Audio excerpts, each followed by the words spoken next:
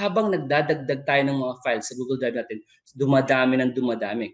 And what is the next thing to do? Siyempre po, the next thing to do is we have to organize our files and folders. So syempre po, para po hindi masyadong kumbaga masakit tignan, maganda rin po na alam din natin kung paano ba i-organize yung mga files and folders doon po sa ating Google Drive. And how do we do that? Syempre po, ito po yung mga tips natin. Number 1, create folders that make sense to you. Yan. So create a folder, use subfolders, color code your folders, try a numbering system, add emoji and special characters, and delete what you don't need. Siyempre po, pag medyo napupuno na, ang dami na, tapos alam niyo naman po na hindi naman na siya kailangan yung mga file na yun, then you can start deleting na po yung mga files. Okay? So, yan po. Paano po ba natin i-organize to? So, simulan po natin dito po. So, ang una po natin gawin, tignan po natin yung mga files. Anong klaseng files po ba yung nakikita ko dito? Meron ako ditong certificate, meron ako ditong picture, meron ako ditong pang IPCRF, mga COT, meron po ako dito mga exam. Okay, so gagawa ako ng folder kung saan i-identify ko kung anong klaseng file ang meron ako. So I have here already some of the folders. So certificate, Google Classroom, grade 7, grade 8, grade 9. Now I want to make, wala pa akong folder para sa music. Meron ako ditong music pero gusto kong gumawa ng folder para sa music. So how do I make a folder? Simply go to new and then click folder. Yan po, folder. And then automatic, you can make a folder. You can name that to the name that you want. Halimbawa po, music folder. So music.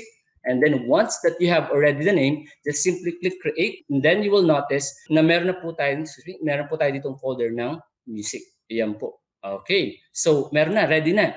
Pag nakita nyo na po, tapos napansin nyo po, grade 7, grade 8, grade 9, grade 10. Pag samasamahin ko na lang kaya ito sa isang folder para kumonti yung folder ko, pwede po. So I will be making a new folder. Pwede rin po this way. Right-click here sa gitna and then new folder. Pwede rin mo yan. And then, halimbawa, ilagay ko po dito SY, school year, mga files po. School year 20, then 21.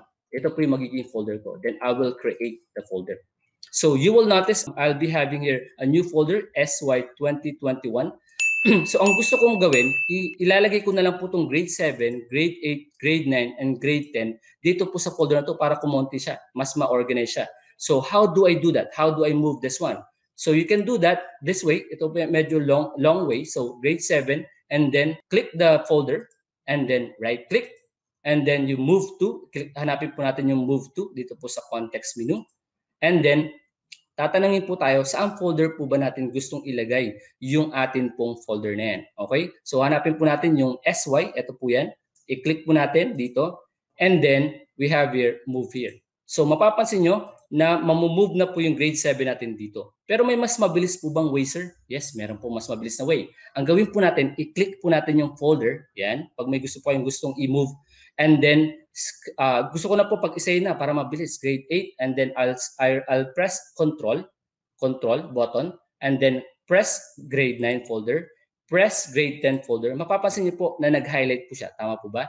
So, ang gagawin ko na lang po dito, once na na-highlight na po tatlo, i-drag ko po, isi-select ko po isa dito, then I'll long press and then I will drag it to the folder na gusto ko pong paglagyan para po mas mabilis.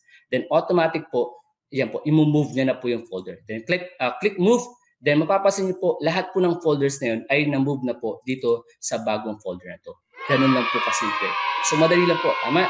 Now, once na makakapag-create na tayo ng folder, ang next na po natin na gagawin ay kumbaga i-organize na. So how do we do that? So halimbawa po itong certificate. So ganun din po. Ang pinakamabilis na way, i-click po natin, then click natin po control button and then select the other file na gusto niyo pong hanapin or i-move. Then pag na-select na po natin, i-drag na lang po natin.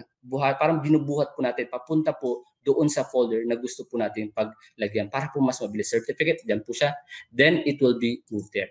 Okay, so mas mabilis po. Halimbawa po ito pang COT, IPCRF, select, then control, then select. Okay, click, and then i-drag ko na po doon sa folder na gusto ko pong paglagyan. IPCRF po natin siya ilalagay. Saan po ba yung ating ditong IPCRF? So nandito po yan. So automatic and then move. Okay. Ganun lang po kasimple. Tama po ba? So madali lang po ang mag-organize ng ating pong mga files. So gawin picture. Okay? So bilisan po natin. Then move. Okay? And then we drag. Dinadrag ko lang po. Parang binubuhat ko po. And then I'll put here on the picture side. Okay. So that's one. Next po.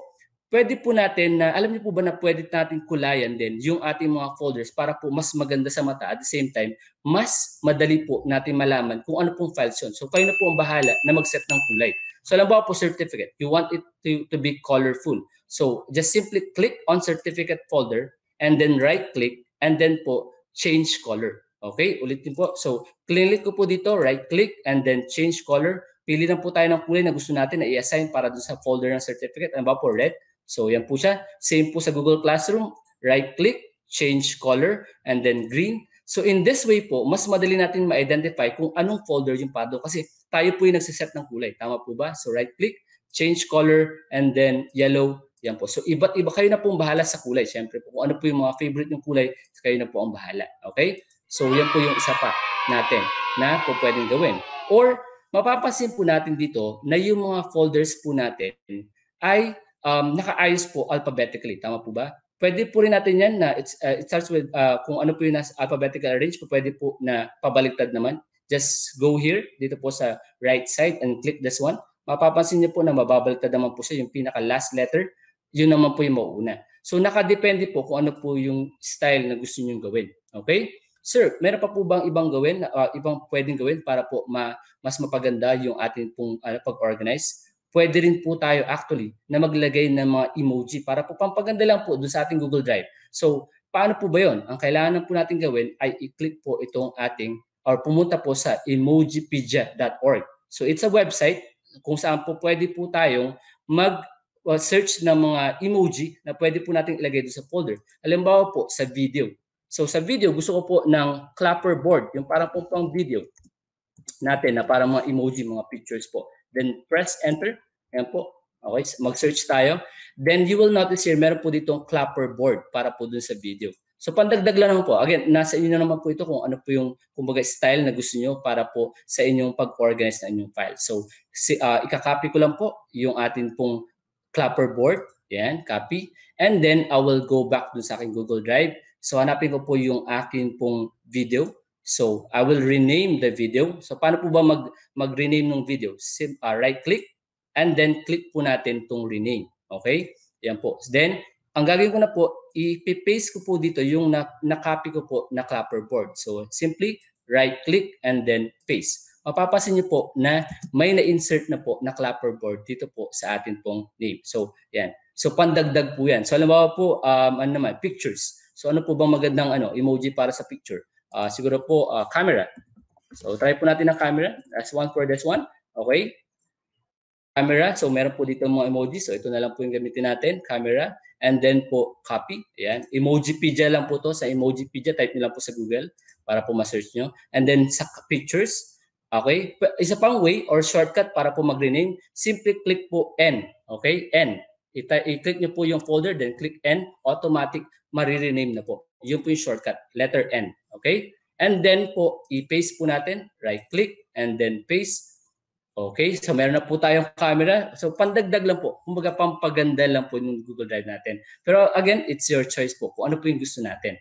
Okay? Po, pwede rin po nalagyan natin ng number. Halimbawa po, itong science learning materials, gusto po nasa unahan siya dahil yun po yung mahalaga sa akin. So, I'll just click this one. Press N para po ma-rename. N, letter N, and then I'll put number 1. Okay? So mapapansin niyo po na nagkaroon ng number 1, so nandito na po siya, umaangat po siya doon sa pag-aayos po doon sa folder natin. Okay? That's another way of organizing our files and folder.